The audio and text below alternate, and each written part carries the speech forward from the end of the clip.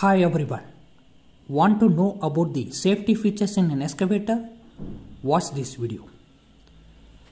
Knowing about the safety features in an excavator is one of the important points that you should know when you are preparing for DGMS competitive examination. There are totally 8 points in safety features of an excavator provided in the DGMS circular.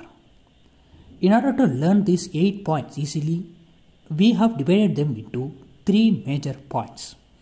First one is heat related safety, second one is hydraulic related safety, and third one is the general safety. First, let us see about the heat related safety.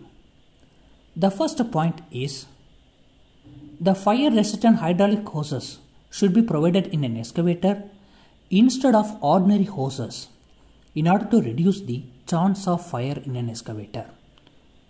Further, all sleeves and conducts where the cables or wires are passed shall be also of fire resistant type.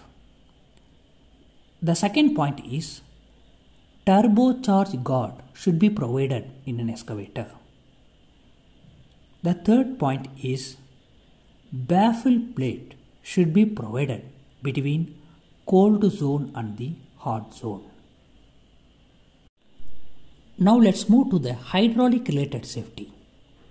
The first point is swing motor brake should be provided. The second point is vent to valve should be provided on the top of the hydraulic tank and it should be able to be removed without any tool.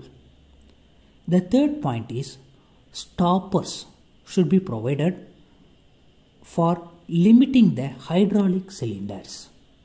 Under the point general safety, the first and foremost point is sealed belt should be provided.